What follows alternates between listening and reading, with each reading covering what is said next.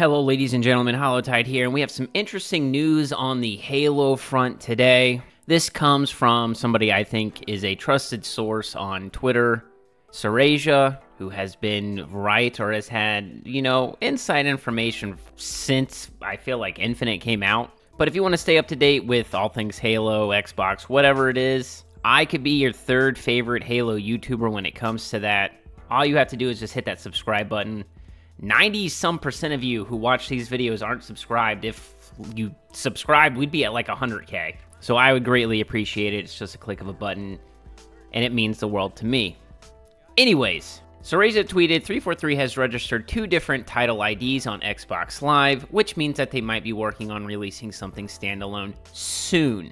Might be something made for mobile, would line up with Xbox's plans. He also clarifies that the titles for those IDs are empty. Now, Halo isn't technically new to the mobile gaming side of things. Halo Spartan Assault and Halo Spartan Strike were both available on iOS and Windows Phone and received decent reviews. I am pretty sure you can no longer play those games, and while I think probably the majority of people will be like, ugh, not a Halo mobile game, I want a real console PC platform game. I get that, I completely get that. But with how mobile gaming is so successful and huge and, available to people, I could see why Microsoft or even 343 would want to explore this avenue a little bit more. What do I think it's going to be? I have no idea. It could be like, what if it was a card game like Marvel Snap?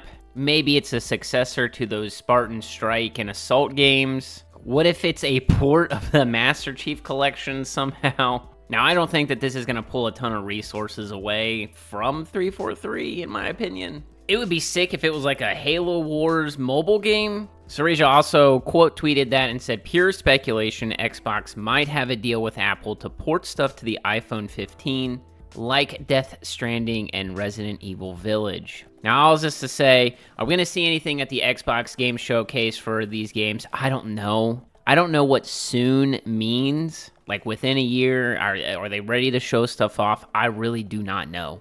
I truly thought that we would see the next Halo game in 2025, maybe 2026. I didn't know that there were mobile games in the works. That was more towards the Certain Affinity game. And this is, I don't know if this is a hot take, but I do think that tapping into the mobile game market would probably help Halo more than hurt, especially if it's good, like if it's a good game. Only problem is there's a lot of predatory mobile games out there, and that's just something I am very scared of. But hear me out. If they're making all their money from mobile gaming, maybe they don't use as many predatory, shop stuff in the next main Halo game.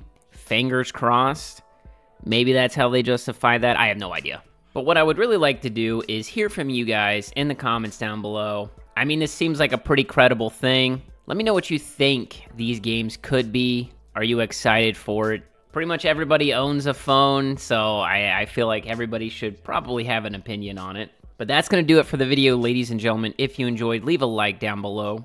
If you're new to the channel, make sure you subscribe, and I will catch you all around the ring. Peace!